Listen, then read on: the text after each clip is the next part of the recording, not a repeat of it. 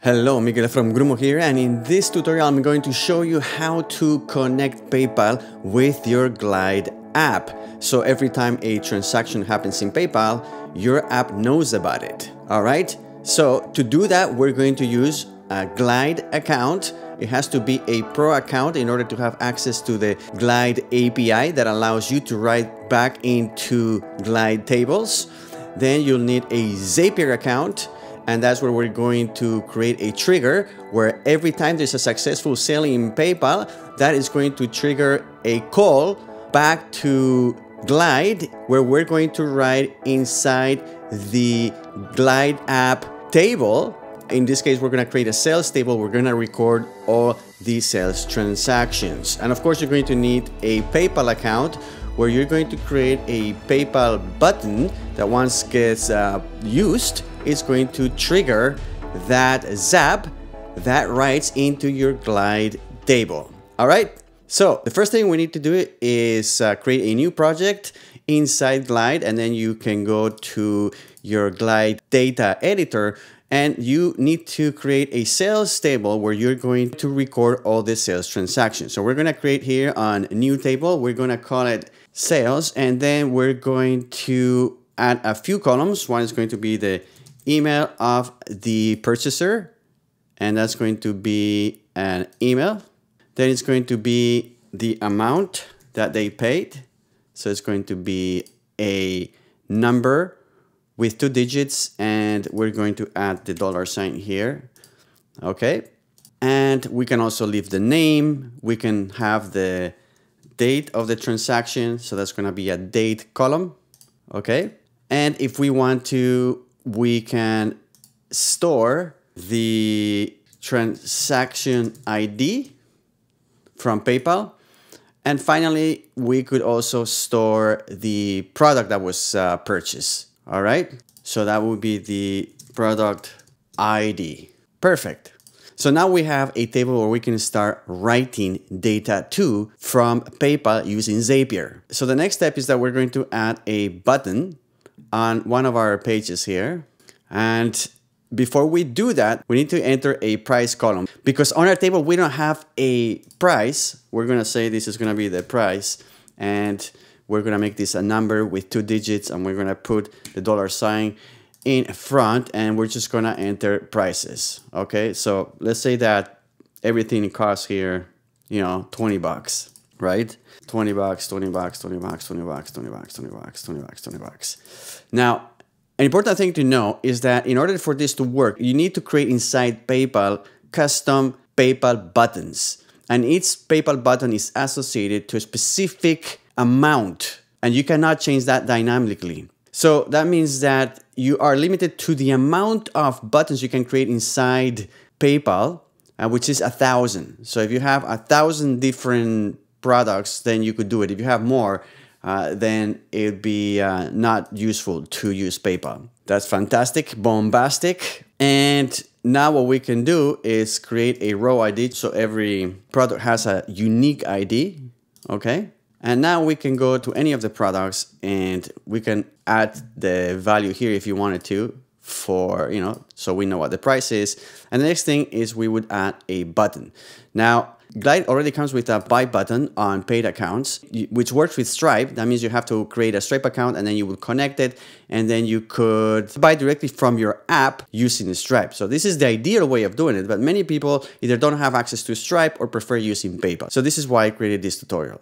All right. Now, let me just create a custom button. It's going to be called, I'm just going to type button, and then I'm going to add it here, and I'm going to call it Pay with PayPal. Okay. And this is simply just going to open a link, right?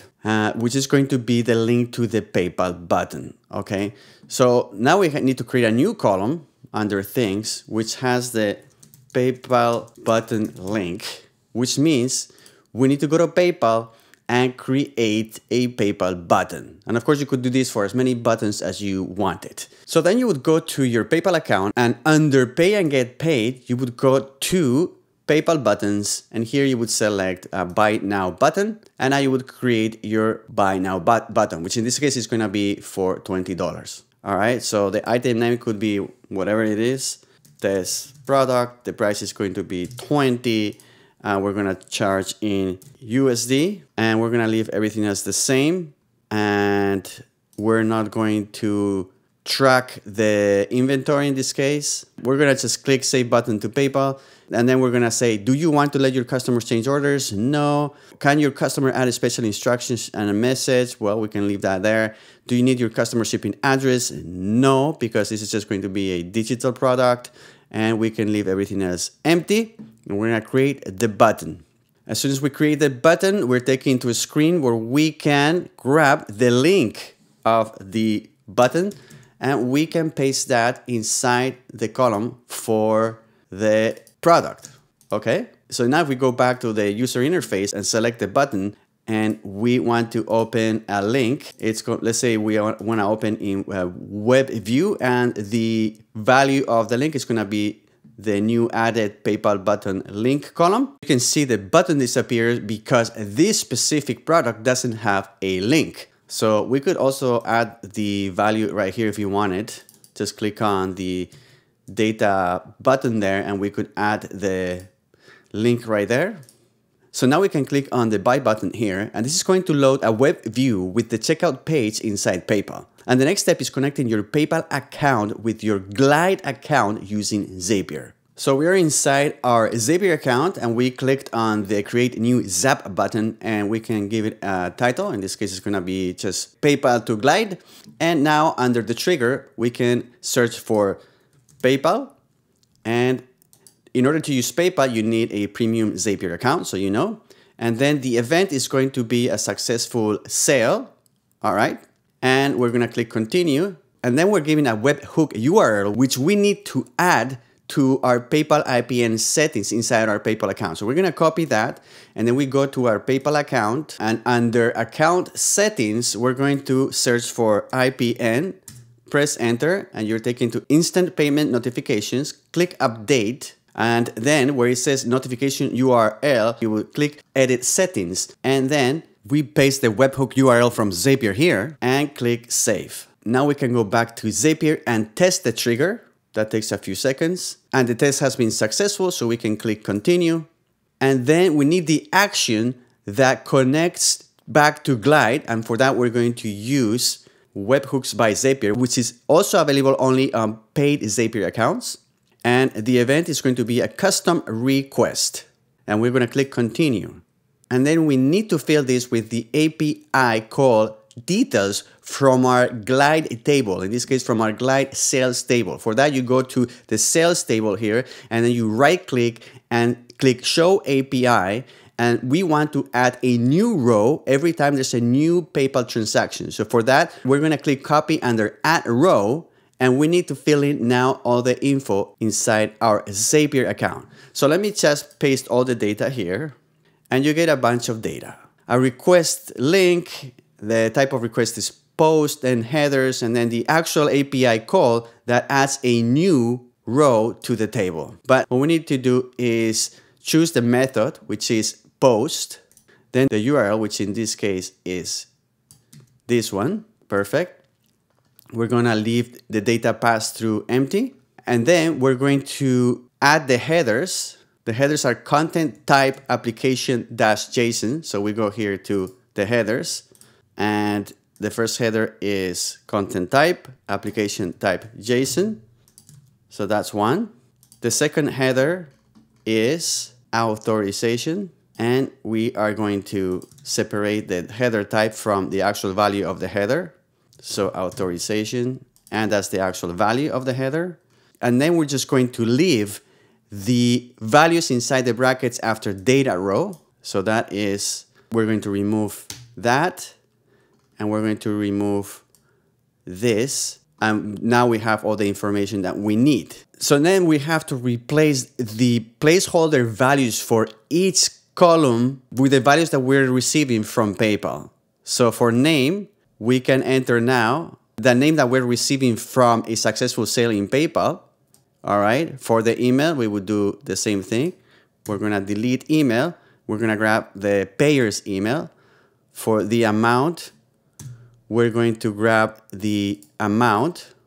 For the date, we're going to grab the payment date. For the transaction ID, we're going to grab the transaction ID. And for the product ID, we could go to a product, then we would grab the product ID and we would paste it here. Now we know that this PayPal button belongs to the first product here. Unfortunately, you cannot dynamically generate the product's ID, so each button is going to have a unique product ID. So you will have to create as many PayPal buttons as products as you have to. So this solution is not very efficient for large stores with many products. Just have that into account. Okay, so now we have all the data that we wanted. We're gonna leave everything as the same. We can click continue, and then we can test the action. Now, if this works, when we go to our sales table, a new row should be created automatically. So let's test this right now. Test action, and we got an error. The reason why is because I was missing the right amount of brackets here, right? There should be 1, 2, 3 closed brackets and 1, 2, 3 open brackets. Let's try again, continue, test action, and if we go here to our table, we got another error. And the error is that we're missing the open and close quotations around each of the values that we're receiving from PayPal. Okay, so another thing to pay attention. So brackets and open and close quotations. So let's try again, continue, test action, and now it should work. There you go. We have a new row added automatically from PayPal thanks to our connection with Zapier. And we're done. That means every time somebody purchases a product using the custom PayPal button that we created, we will update our sales table and we can keep track of our sales. We can use this to give access to people that are buying access to our app, for example. And it all happens behind the scenes thanks to the automation that we created with Zapier. I hope you enjoyed this tutorial. Please subscribe if you want to see more tutorials on how to use Glide to develop apps without coding. Thanks for watching. Bye-bye.